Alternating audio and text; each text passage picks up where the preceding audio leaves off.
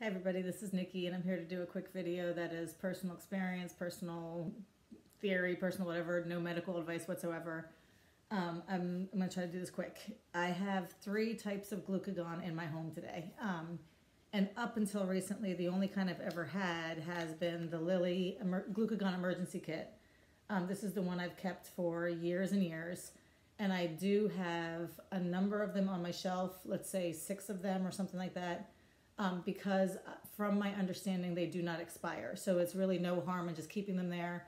And I do like to experiment with them from time to time and kind of split up the powder and do mini shots and everything else. So that one's kind of fun. However, this one is not my favorite one for my family to use in the case of an emergency. And I'll show you why in a minute.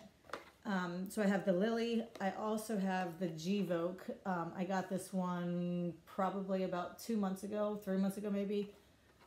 This is also an injection. It's a subcutaneous injection. The big difference between the Gvoke and the Lilly is that this one is shelf stable and it's pre-mixed.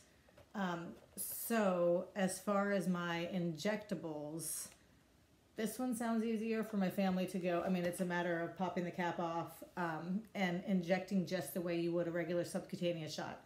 So that's kind of neat.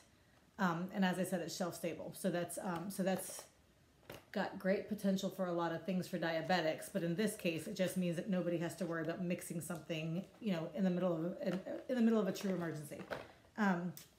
Then recently, maybe a month ago, 3 weeks ago, something like that.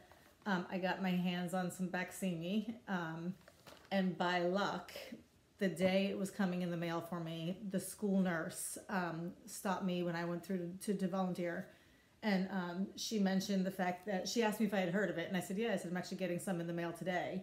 And she said, well, I just had somebody give me the patient caregiver demonstrator, so why don't you take a look at it? And that was cool. I was getting it through the mail, but I didn't know anything about it other than it's an inhalable. It's a nasal glucagon. So I was thrilled to get, and I'll reset it because I've been playing. But I was thrilled to get that, and I'll show you guys that in 1 second. Okay.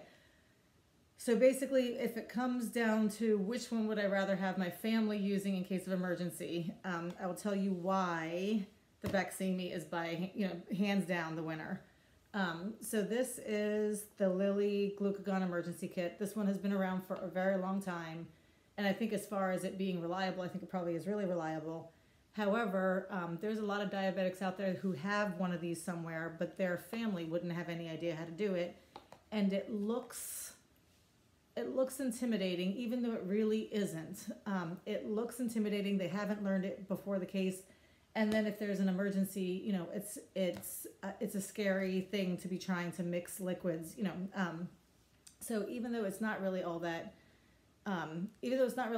overwhelming of a process, it does require removing the cap here, injecting the liquid into the vial, shaking up the vial, and then pulling the liquid back up into the syringe, and then injecting the diabetic or whatever. So it's not, I mean, for diabetics, it's like we do these things all day, every day. But in the case of an emergency, I think this is a little bit intimidating for people who aren't used to injections and aren't used to mixing things.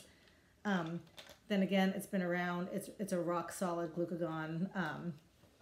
And it's one that I think is probably still most available.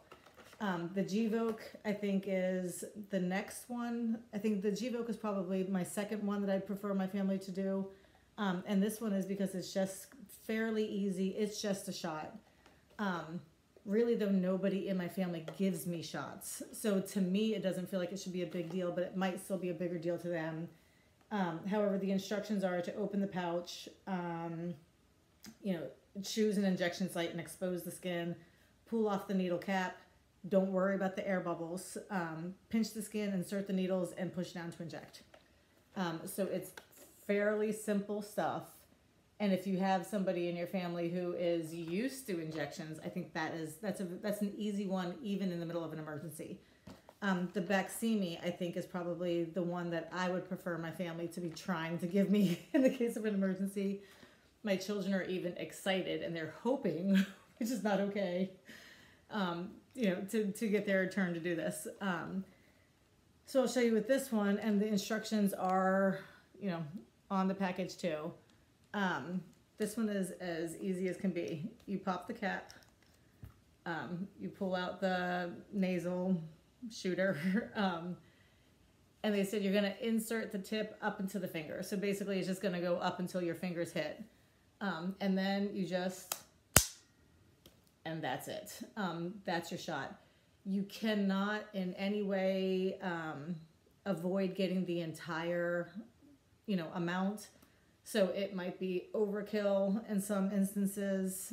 And I've never actually done a real glucagon shot, so I've heard that you can get nauseous. Like, I've heard some stuff about it, but in reality, I would rather, you know, deal with nausea and whatever that is than to deal with death, you know, or whatever happens when my family can't figure out how to pre-mix mix my stuff.